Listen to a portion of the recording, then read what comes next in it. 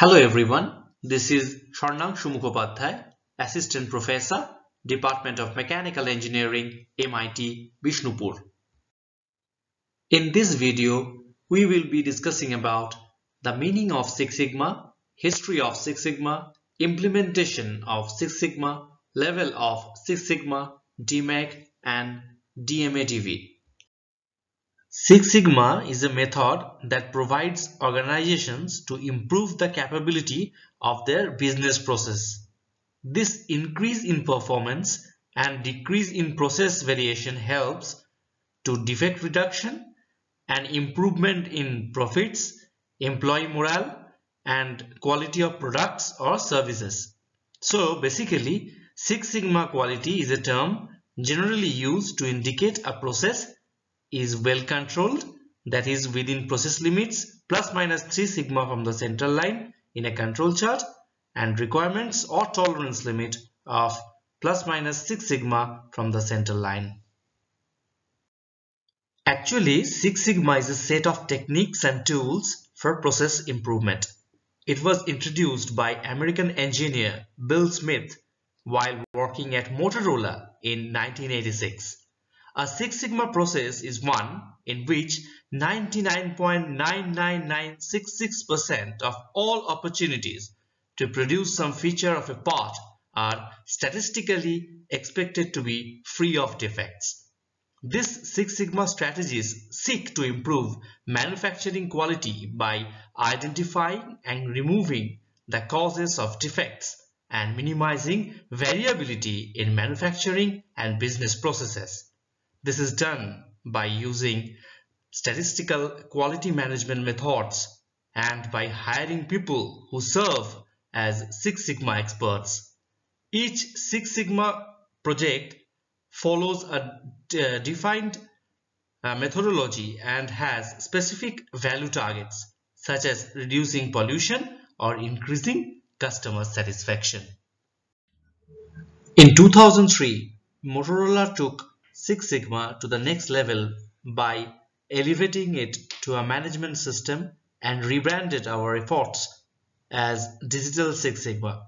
In this place, Motorola started with a business-wide balanced scorecard and then determined the activities required to achieve those goals.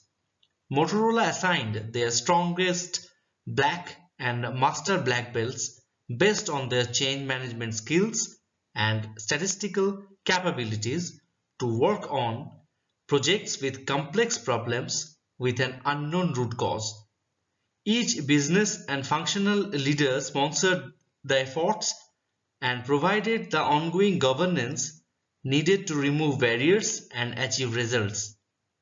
The program further evolved in 2005 when Motorola added lean concepts to the traditional Six Sigma framework to identify redundancies and reduce costs and cycle time. Their emphasis on reducing waste and non-value-added activities was critical in addressing the continuing competitive pressures and increasing its productivity. In January 2011, Motorola chose to make a back-to-basics approach and focus on the essence of Six Sigma, the methodology used to delight its customers by exceeding their expectations and delivering products and services of the highest quality. Well, this is a list of companies claim to have successfully implemented Six Sigma in their organizations, namely ICICI, Amazon, General Electric, Bank of America, Boeing, Nokia, Microsoft, Wipro, TCS, and many more.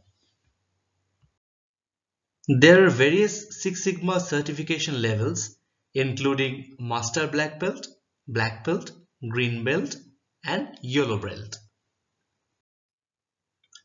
Master Black Belt. This is the highest level of Six Sigma achievement. At this level, they will shape strategy, develop key metrics, act as a consultant, and coach black and green belts. Black belt. Black belts are experts and agents of change. They provide training in addition to leading projects. Green belt. At this level, one can understand advanced analysis and can resolve problems that affect quality. Green belts lead projects and assist black belts with data collection and analysis. Yellow belt. At this level, one needs to know the specifics of Six Sigma, how and where to apply it. Yellow belt holders will support project teams on problem-solving tasks.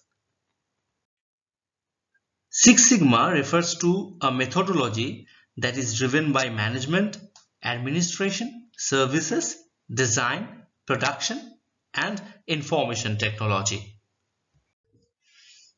There are mainly two methodologies of Six Sigma, namely DMAC and DMADV. DMAC is a data-driven Six Sigma methodology for improving existing products and processes, whereas DMADV is a methodology used to develop a process or product which doesn't exist in the company. DMAC methodology consists of 5 phases: D for define, M for measure, A for analysis, I for improve, and C for control. Define. This phase is completed when the team creates a process map that includes the processes, inputs, and outputs. Measure. This phase includes creating and executing a data collection plan that provides reliable and significant data. After this point, the project team's efforts focus on eliminating or reducing variance as much as possible. Analyze. Once process performance has been quantified, the analyze phase of DMAC helps to identify possible causes of the problems. In this phase, the team is able to quantify the financial benefit of solving the problem. Improve. The improve phase focuses on finding a permanent solution to the problem.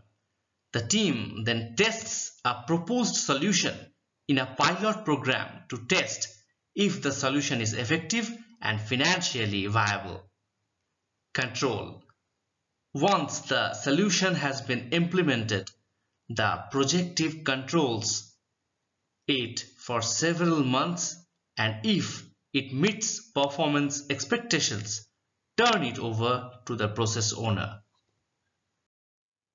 The acronym DMADV represents 5 project phases: define, measure, analyze, design, and verify. Define.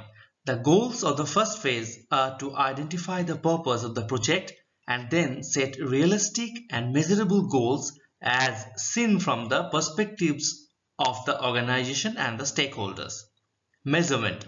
Next comes measuring the factors that are critical to quality, or CTQ. Steps taken should include defining requirements and market segments, identifying the critical design parameters, designing scorecards that will evaluate the design components, reassessing risk, and assessing the production process capability and product capability. Analyze. During this stage, an estimate of the total life cycle cost of the design is determined. After thoroughly analyzing the different design alternatives, the best design option available for meeting the goals is chosen. Design. The stage of DMADV includes both a detailed and high-level design for the selected alternative.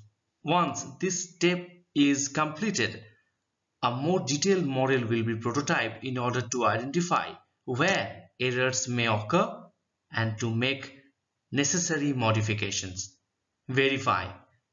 In the final phase, the team validates that the design is acceptable to all stakeholders.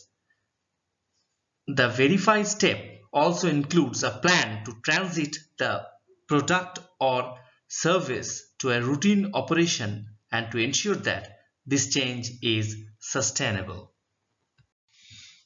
Now, the differences of DMAC and DMADV. DMAC addresses the business process, whereas DMADV addresses the design process and customer needs directly. DMAC reduces or eliminates defects. It is a reactive process, whereas DMADV prevents defects. It is a proactive process. DMAC includes specific solution, whereas DMADV is a part of solution design process. DMAC includes controls to sustain the benefits, whereas DMADV includes verification and validation of the finished design. Thanks to all of you